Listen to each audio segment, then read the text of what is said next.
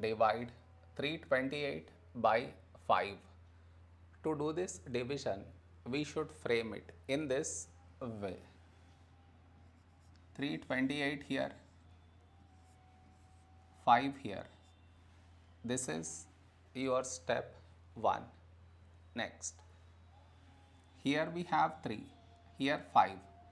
3 smaller than 5. So we should take two numbers, 32. A number close to 32 in 5 table is 5, 6, 30. Now we should subtract, we get 2. After this, bring down the beside number, so 8 down, so 28. A number close to 28 in 5 table is 5 5s 25.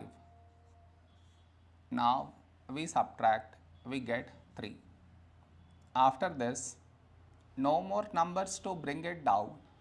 So what we do is, we put dot, take 0. So 30. When do we get 30? In 5 table. 5, 6, 30. Now we subtract, we get 0. We got remainder 0. So this is our quotient.